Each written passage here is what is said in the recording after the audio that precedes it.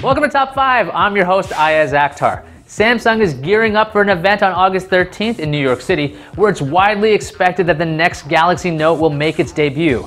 There are lots of rumors about what to expect, but I had a talk with CNET's own phone guru, Jessica Dulcourt, and we came up with the top 5 features we want to see in the next Galaxy Note. Let's count it down.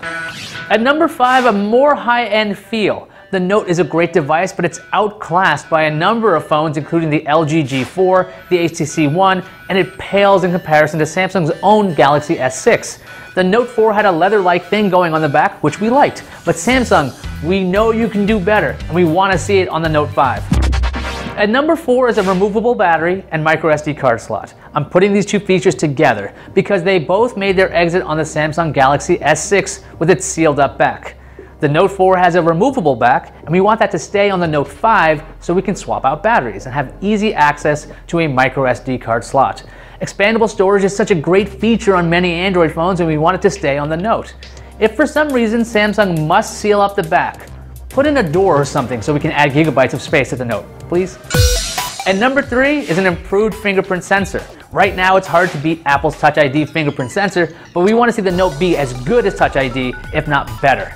Between phone payment systems like Samsung Pay or Android Pay and overall security, a great fingerprint sensor is really important. Otherwise, it's a convenient feature that becomes downright annoying because it's inconsistent. Oh, that's right, wait a minute, Samsung already has a very good sensor in the S6. Put something like that in the Note 5.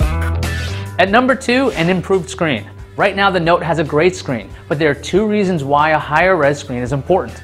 1, the Note handles multitasking, and the higher the resolution, the easier it is to read text and make out objects on a smaller part of the display. 2, Samsung's push into virtual reality demands a ridiculously high resolution display. When your eyes are right up against the screen, seeing the space between pixels takes you a tiny bit out of the experience. By the way, we're not too keen on the idea of increasing the screen size from 5.7 inches unless it doesn't make the phone itself larger. Before we get to number 1, I asked you guys on Twitter what features you want to see in the next Note. Here's what you had to say. Nick says he wants to see wireless charging, less touch whiz, and a better front-facing camera. Number 1 LA Kings Angels fan said he wanted to see a camera that focuses quickly.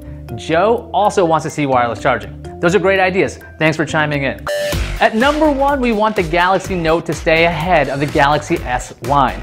Since the Note's introduction, it's always been ahead on features compared to the S. The Galaxy S might be Samsung's flagship, but the Note is where we saw the ridiculously cool, if not slightly unnecessary, Edge first.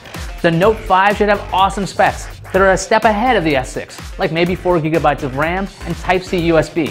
Flat out, the Note 5 should be better than the S6. Maybe we didn't dream big enough. Maybe the Note 5 should roll up into a scroll or become transparent like in all those futuristic movies. Let me know what you think in the comments or on Twitter. I'm at Ayaz. For more top 5s like this, visit top5.cnet.com. Thanks for watching, and I'll see you all next time.